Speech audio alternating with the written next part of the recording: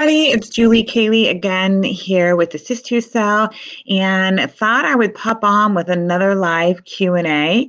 I did one yesterday. If you didn't get a chance to watch it, or if you did, that's wonderful. And I got so many calls, texts, and messages afterwards with feedback and people asking me more questions. So I thought I would just pop on here to see if I could give you guys some more information.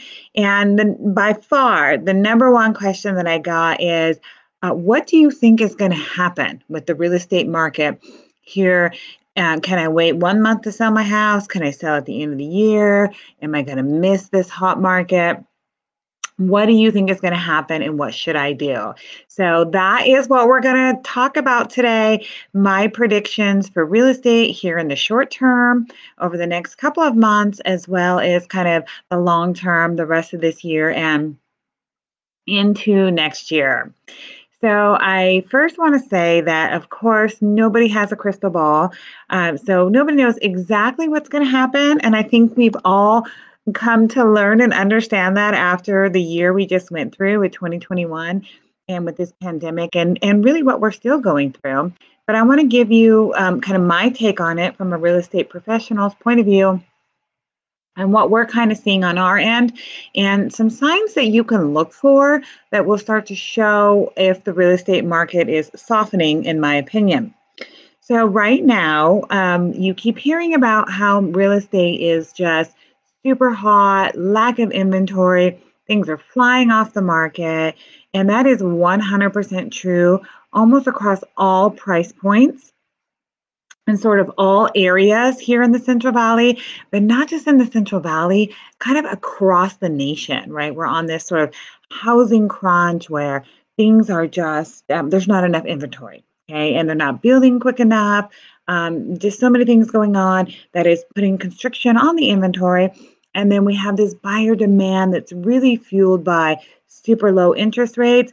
But also, I think since everybody was sheltering at place at home for a certain amount of times, different amount of times across the country, people started realizing that maybe the home they're in right now is not quite working for them. They want more space, they want less space, they want to move to a different area, or they've got some financial situation that's going to allow them to upgrade, or maybe they need to sell to downgrade and find a smaller place, or even sell and rent. So all kinds of unpredictable things have happened that have changed people's circumstances or wanted to change people's circumstances. And that, with the low interest rates, is really helping fuel this demand for housing. In particular, in our area here in the Central Valley, we also have something else going on, and that is the migration from the Bay Area and areas that are just outside of the Central Valley. With this shift to work from home, we have seen a lot of people leave their high rent areas in the Bay Area, come down to the Valley, Manteca, Tracy, Ripon, Modesto, all the way down to Merced, right? And they can rent or buy for a fraction of what they were paying in the Bay Area. They're not necessarily have to commuting, they're telecommuting, and it's their chance to buy a home. So we are seeing first time buyers coming from the Bay Area. We're seeing investors come from the Bay Area. We're also seeing people who have sold their home in a Bay Area for a premium and coming down here and paying cash for a property. So all those different things are going on that are really helping to fuel our market as well. So if you're in this area, I think that's going to make total sense to you, and you keep hearing about it. And I'm sure you know people that have come to our area from the Bay Area, or maybe you did yourself. I was born and raised here in Modesto, and throughout up and down the Highway 99 is what I like to call it, living in many of our local communities. So I'm from the area, but many of you probably came from other areas, including the Bay Area. So those are sort of the things that are contributing. So predictions. I predict that in these next couple of months, the housing market is going to remain very tight.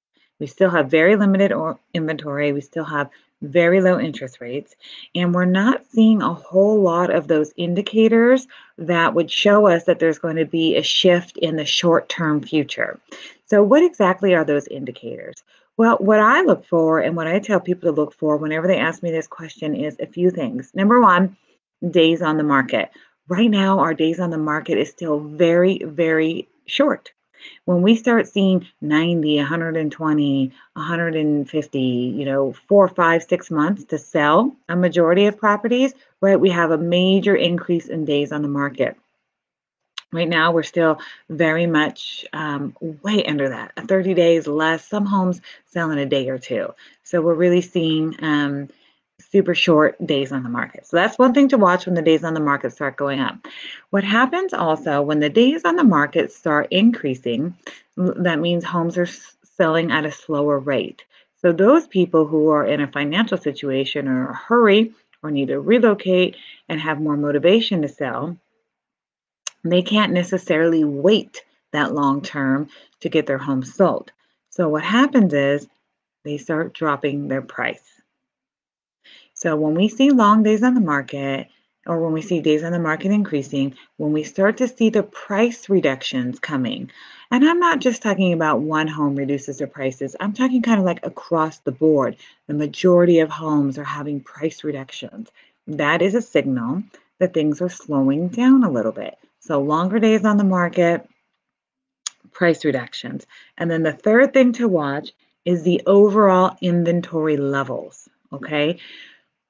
Longer days on the market, things start taking a little bit longer to sell. Price reductions, people are starting to lower their price, is going to equate to more homes being on the market. Then that also creates a little bit of fear with people who who are planning on selling a little bit later, but want to hurry up and get their home on the market because they're afraid the market's going to shift. So we start to see more inventory. And right now we're desperate for more inventory, right? So I'm not talking about people just putting on their homes on the market as inventory. I'm talking about big, big, big, unusual numbers of homes coming on the market. So those are really and one more thing. The notice of defaults starting to increase. Notice of default is when people are behind on their mortgages, and then that lender starts to take that process for foreclosing starts that process. Now, right now, that's a little wonky, right? Because we have all these moratoriums due to the pandemic. And last we heard, those got extended through the summer here. So that one's going to be a little bit harder to predict, but in a more normal time, that would be something that we would watch. We are seeing a little bit of an uptick on the NODs, as we call them, notices of default as well. But it's a little too early to tell because a lot of those people should have equity, and they may just be in a position where they're going to sell and not actually become a foreclosure or a default on the market. So those are the main key criteria that I look for when we start to see a softening or changing market. And so far, we really have not seen any of those things. Okay, we might see a price reduction here or there, but I'm talking broad-based, and so far we haven't seen all those. So for the short term, I think the market is going to continue to be like it has been this last 6 months to a year. Okay, and with that being said, we are on, gosh, almost year 8 of an increasing market. Really a little bit longer, but I think year 8 of like big percentage, double digits, year to year growth on prices. So we all know that real estate is cyclical. So what that means is we are due for a correction. Okay. And with all these different dynamics going on, I think it is inevitable that the market is going to soften and prices are going to be a little more what I like to call realistic. I'm concerned about affordability in our area as well. And it yet remains to be unknown what the overall long-term effects for this pandemic are going to be on our economy. But if you talk to most experts, we are going to catch up, right, with those economic repercussions from having things closed and people losing their jobs and, really all those types of things. So when that's going to hit is a little unpredictable. I think personally it's going to be towards the end of 2021 and into 2022 when we start to really see that correction coming in the market.